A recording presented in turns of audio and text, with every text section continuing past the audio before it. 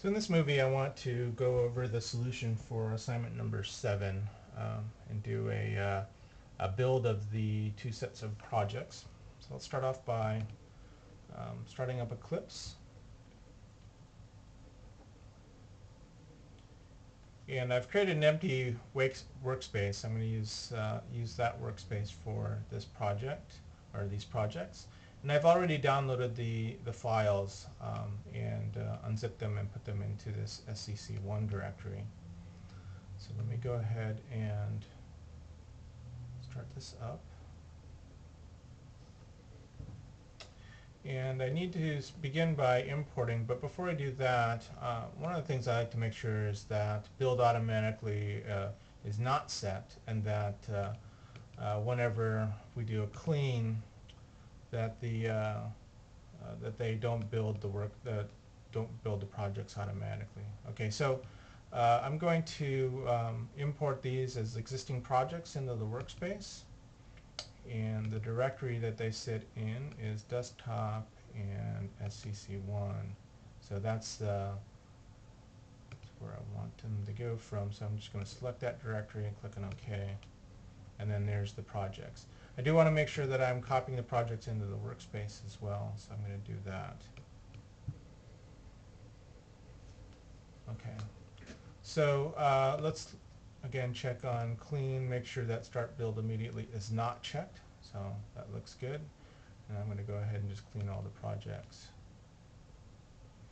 Now, one of the things that I have noticed, let's see if this is happening here. Let's do a refresh. Okay, so it looks like there are no files there, although let's begin by setting the tool chain for this, because I believe that there's something that actually happens here.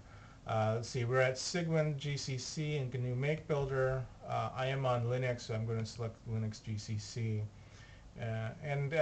When possible, I'd like to try to use the CDT internal builder. This is the Eclipse C Development Tools internal builder, rather than using the GNU version. There are times when you want to use that other one, especially when I've seen this thing where cleaning doesn't work, and so I do switch on occasion. But I'm going to click on apply. Now, one of the things I've noticed here is that the binaries have shown up now that I've switched the tool chain. The includes are there, and that's good. That's what I want to have that. But there's, I know that in this particular project that you were working on, that there was a build in here that could be deleted. I don't think it's crucial that it be deleted. I think that you can live with it being in there. I'm just going to go ahead and delete it. Again, I don't believe that it's necessary, but I'm just going to go ahead and do it anyway. Okay, click on OK. All right, so let's open up these 3 files. And take a peek at them. There's a bunch of problems that appear, 70 in total. Let's begin by, taking a look at, I'm going to split the screen on here and taking a look at these files. So there's SuperCoolCalculator and SuperCoolCalculator.cpp and .h.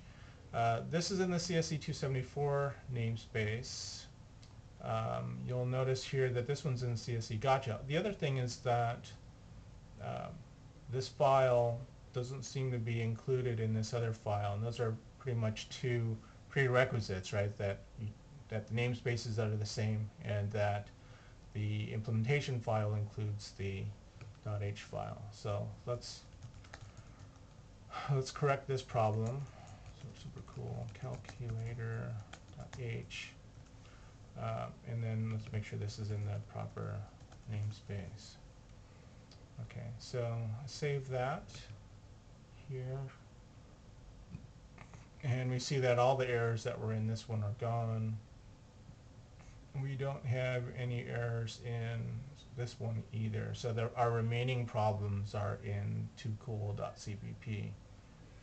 Okay, so let's open up that file and see what's going on here. So we have a number of things to resolve. The first thing is it says here that SuperCoolCalculator can't be resolved.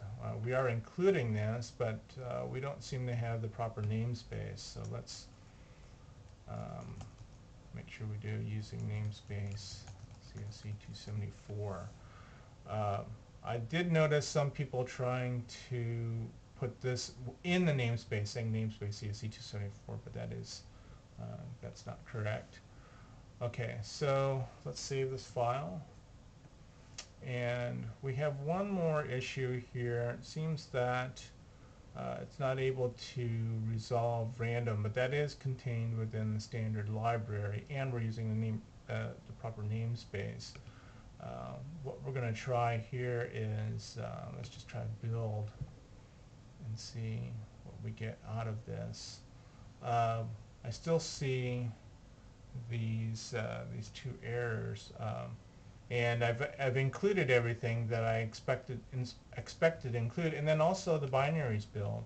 So if I expand the binaries, you'll see that the program is actually there. Okay, so this is an example of what I was talking about in class, that every once in a while you'll see this type of behavior, and you can do things like closing the project, opening the project, and from time to time that actually resolves the errors. And I think this has a lot to do with the way that Eclipse is trying to resolve things. I've also noticed that all those includes that were in here are missing, and that again is another sort of quirk of Eclipse. But our binary did build, and so I can create a new run configuration based on that. There's SuperCoolCalculator. I can run that, and then under console, I shouldn't have done that. Let's see if I can add that view back in. Actually, let me try to run it again. There's the console. All right, so, and now my program is executing. So anyway, so that's the first program, SuperCoolCalculator. All right, so let me end this one here, and then in the next movie we'll do the build of Fix the Test Pointer Fun along the CPP unit.